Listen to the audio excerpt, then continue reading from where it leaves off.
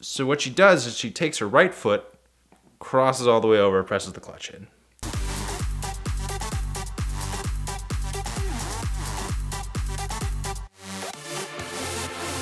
So Tallahassee, Florida isn't known for too many things. If anything, it's known for FSU. And if there's anything that's known for, it's being like the #1 party school in the country, or perhaps #3 in sexually transmitted disease. All great esteems to Dawn, but nevertheless not any that I was particularly interested in. Growing up, people always treated me as like being like this crazy kid, like super risky. And the funny part was like I always assumed I was really risk averse. Like I never go out and drink or party. I don't think I've ever smoked on purpose.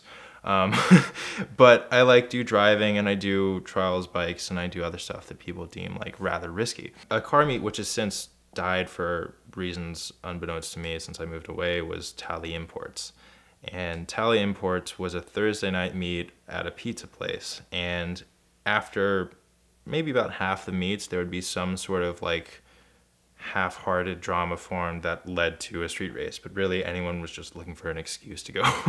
And so you'd see like maybe 5 to 10 cars drive out every single time they'd miss the turn for the thing, and then all 10 cars would have to turn around.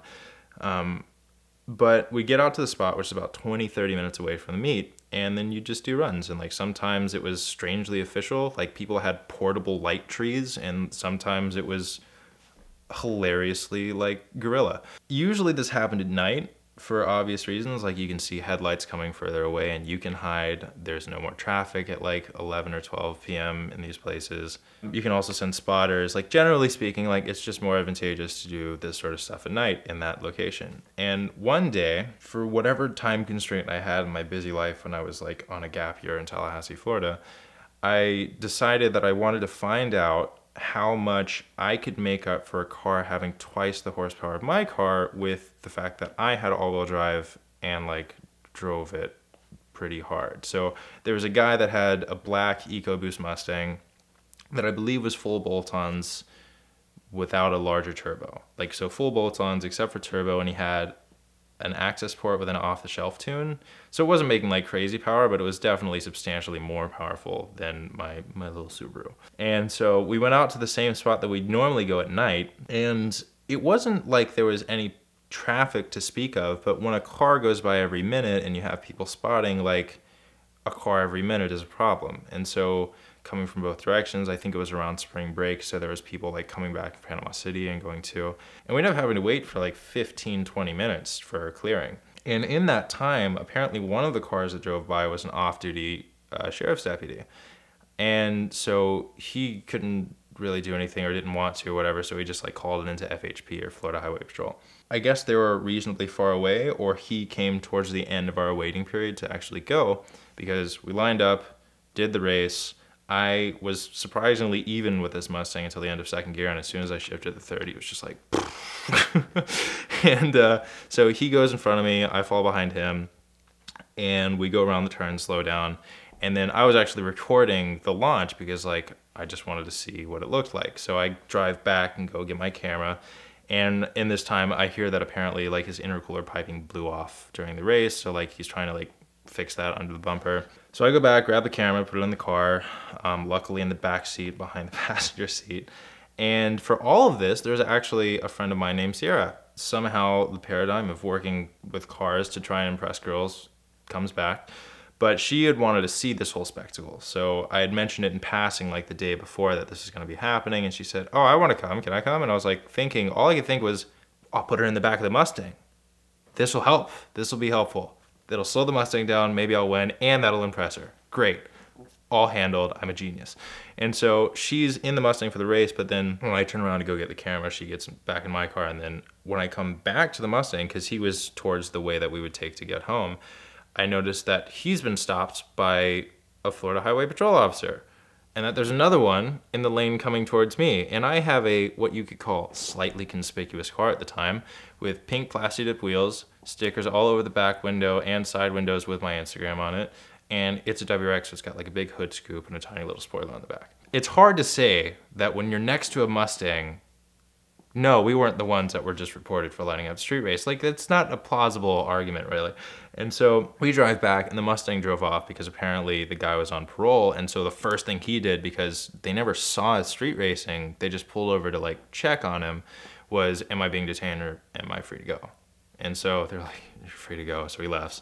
And then I thinking, well, they didn't see us do anything. We're legally impervious at this point. I mean, no reason to be a dick to them, so I'll just stop and give them my license, registration, and everything. So I pull off, and I'm like, this is unfortunate, but I'm gonna be fine. Like, they didn't see anything. I was doing the speed limit. Everything's up to date in my car, and it's Florida, so window tint doesn't matter. And Sierra's in the passenger seat at this point. And so, so I think they were like, I don't know if this was planned or this was just the nature of the two police officers, but it seemed like a comically like clear good cop, bad cop situation going on. And so one of them, super nice, super accommodating, asked for the driver's license and the registration. I give it to him. I'm kind of used to that at this point. He goes back to his car and starts running it. And the other one is just like drilling me, morally speaking. He like tells you, he explains like why they're there. Oh yeah, we got a call from an off-duty officer. Said looked like two cars are about to line up and race. So he called us out here, and not too many cars with orange, red, pink wheels, because at the time they were stained by all the clay from the dirt roads that we drove on, so it was hard to tell. And he just like leaned out of the car trying to decide what color these wheels were. But then he leaned back in, and I had to sort of concede to that point. But nevertheless, like, still legally impervious in my mind. So he sort of gives me the moral disciplinary stuff, and then the other officer comes back and says what I'm expecting him to say. It's like, all right, well, you know, just be safe, don't do dumb stuff, go home. But instead what he says was, were you aware that your license was suspended? And I said no, because I wasn't. And this is actually true, and I'm not saying that for like legal reasons, because there is two different versions of a ticket in Florida. One is unknowing license suspension, which like they have to take your license and you get a ticket. Knowing license suspension is like a misdemeanor. So that would have been bad. And luckily we talked about it and they realized that I was very clueless. So at this point, I'm sort of confused. I'm still not particularly worried because it's very clear that this is like a systemic fluke or something. But nevertheless, for policy reasons and probably because they just wanted to get me for something, they had to take the license like physically from me, which meant they know that I don't have a license anymore, meaning I can't drive. And it is a manual Subaru, and I am at this point 30 miles away from home, and I'm 30 miles away from any friend that might be able to pick me up that's probably at work anyway. We start calling people on the side of the road. The officers are staying there to make sure I don't leave. And I go down my list of contacts looking for people. No one's free. No one can come out. Or at least not like someone that can come out with their car and then drive my car. Because usually the people that were free, they also had manuals. So if they have to drive my car and I can't drive, then that doesn't really help the situation at all. I have no one that's available. My pastor has no one that's available. And suddenly we just have the realization that looks like someone's going to drive a manual for the first time today. Both of the officers just seem to have lost all vindictive attitude at this realization, and they're just happy as anything to point me to the nearest dirt road where I can teach her how to drive a manual transmission in my car. And we get on the dirt road, and I remember I remember the very first thing I said. All right, the clutch is like your insurance policy. Like, when in doubt, just clutch in. Go ahead and put your foot on the leftmost pedal. And you know those moments where you see kid logic, like where a 3 to 5-year-old does something, and you can appreciate how they made that decision knowing what they know, even though it's completely wrong. So what she does is she takes her right foot, crosses all the way over, presses the clutch in. And I'm like, I see why you came to that, but that's, oh boy, this is gonna be fun. And so eventually, like, we figure it out mostly, and she ends up like figuring out how the clutch works and how the gas pedal works. I've since iterated my explanation of how to drive a manual many times in case I run into this situation again. But to my surprise, I don't recall her stalling it. Like, for such a very intimidating start to that process with the whole like right foot on clutch thing, it went pretty harmlessly, and we eventually got off the dirt road.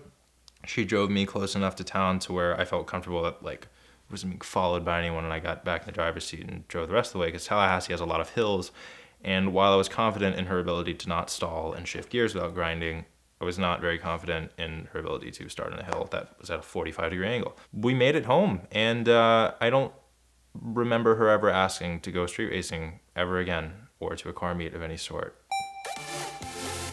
The story of your dream car starts with finding it, and the best way to do that is with Autotempest.com. Autotempest allows you to compare the results from Craigslist nationally with all the top listing sites. So visit Autotempest.com today, and before long, you'll be making some amazing car stories of your very own.